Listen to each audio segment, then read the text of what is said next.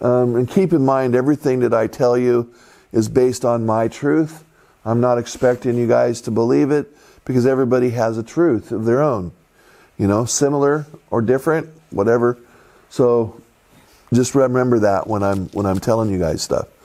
Okay. One of the things that I find is it's best to have 7 sitters besides the person that's sitting in the cabinet. That's number 1. When training, you should fast up to 5 hours before you sit. Old people? Yes, including the medium. Yep. You want to make sure everybody's feeling good, whether it be physically or emotionally or mentally. You want them to be in a positive frame. In training, it's best to have a glass of water underneath your chair, because the molecules of the water are used to replenish the fluid in your body, because you're being drained of fluid while you're being in this particular state. So that's number 1, or more than number 1. That's what, number 4?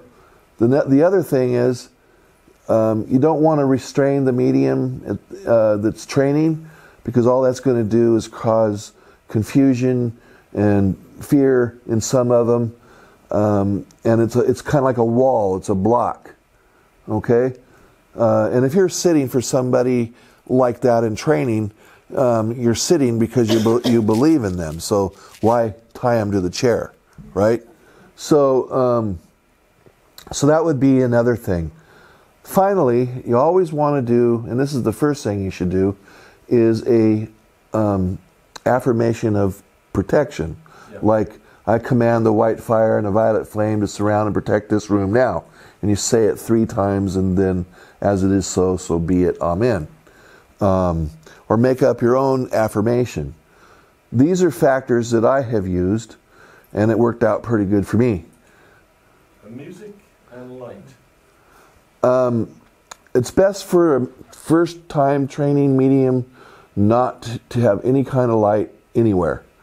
Okay? Not even the glow-in-the-dark things on their trumpets. They shouldn't do that. But that also varies on how strong the trainee is as well. Light and what? Lights. Red light, blue light, or no light? That's later. That's like 2 years down the road.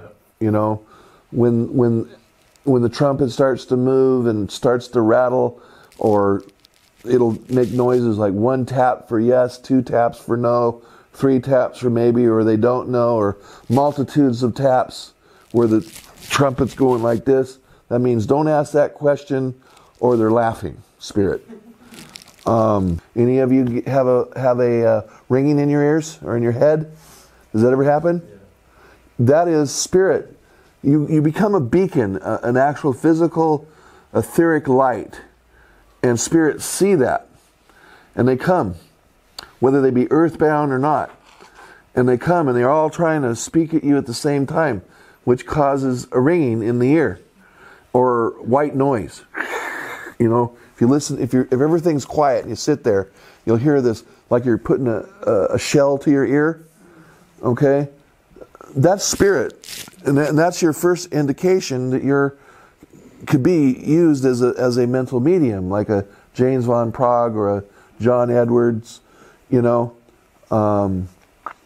And the two are the training is different. But it's kind of like you might want to learn how to play the guitar, right? But the best way to learn how to play the guitar is to learn how to play a piano. Why? Because the piano teaches you how to play all the instruments. If you learn to play guitar only, that's all you learn to play. But if you play, something to do with the piano allows you to learn everything else. So if you're going to be a mental medium, you want to train as a physical medium. Nothing may never happen, but that creates an energy within you that opens up certain defenses and things, because now the ringing in the ears starts to be voices, and the first thing you hear is your name.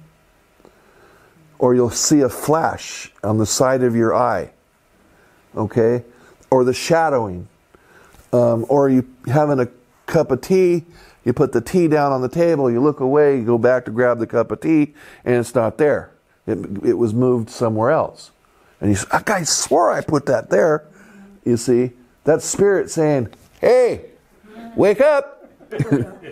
Everybody that's in your circle, and that's why they say 7 is the best number, because 7 is a master number, and it's also changing and energy, and it's a really good number.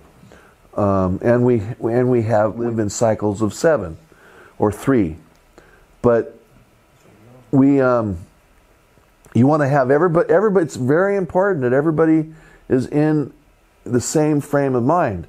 Because I know groups right now that sit in a group in a circle.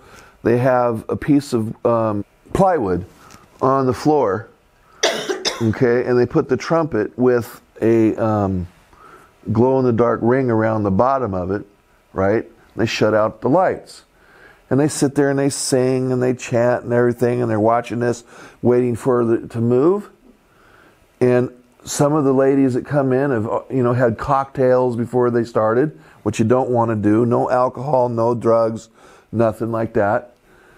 And they're sitting, oh, it's moving, it's moving, it's moving. Well, if you look at something that's glowing in the dark long enough, it will look like it's moving. But that's who has a smoke alarm in their bedroom? That little green light that just kind of glows. Watch that light. Yours flickers.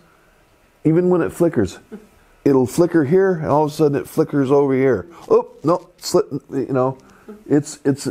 an illusion. Okay, so everybody that sits with you has to be in the same vibration and motivation and energy as everybody else, right? If someone's in there saying, God, did I forget to put the meal in for the kids? As soon as you take your focus off of what you're doing, that's it. Nothing's going to happen. You have to focus on what it is that you would like to happen, and everybody has to focus on that. And that's in training. Later on, when you can basically just work with you and the spirits, that doesn't really matter. But in the beginning, that is very crucial and very important. Okay? Depending on how strong the actual medium is, the one that's training will sometimes determine if 3 or 4 or 5 will be enough, but still everybody has to be in the same motivation and energy. That's what we're trying to find. So the 2 of us are okay at the moment, so looking for someone else.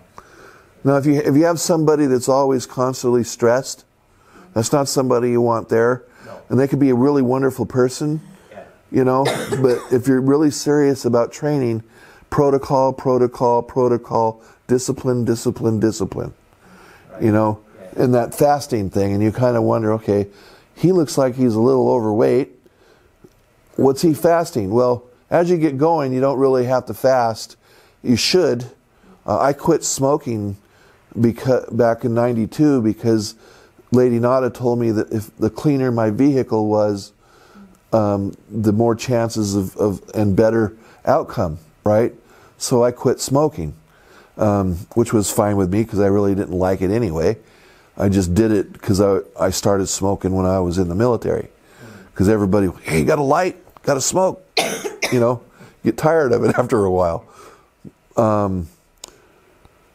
When I used to fast all day long. Well, sometimes Spirit creates a situation like Sam. He's wondering when he's going to get fed, because around me, when I'm on the road, we don't get fed really, because the energy is so focused on what's about to happen. Spirit don't eat, other than energy, and so they don't think, they don't focus on, hey, he might want a McDonald's hamburger, which please don't eat. And it's just an amazing opportunity. Training is the funnest thing to do. If you follow that discipline and do some meditation prior, focus on the violet flame. The violet flame is one of the most powerful energies that you can focus on.